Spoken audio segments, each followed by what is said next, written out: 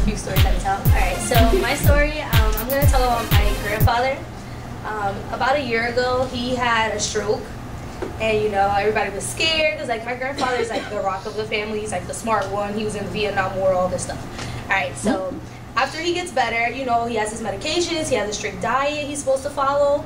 So now a year later passes by, this past summer. And I come home from work one day, and my grandma's like, oh, you know, your grandfather's been feeling dizzy today. So she asked him, did you take your medication? He said yes. She went upstairs and checked. No, he hadn't. Because my grandma, she's so, like, she's very, like, detailed. Like, she counts all the pills in the bottle. She knows how much you're supposed to have after a certain amount of days. So, all right, so now we take him to the hospital again. You know, my mom comes home from work. We take him, and we go take him to the hospital, and the doctors do tests. They're like, oh, he was just having some, like, onset from, like, kind of a beginning of a mini stroke.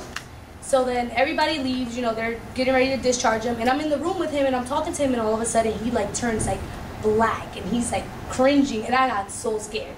It was the same thing. He had a seizure, and it was, like, the scariest thing in the world.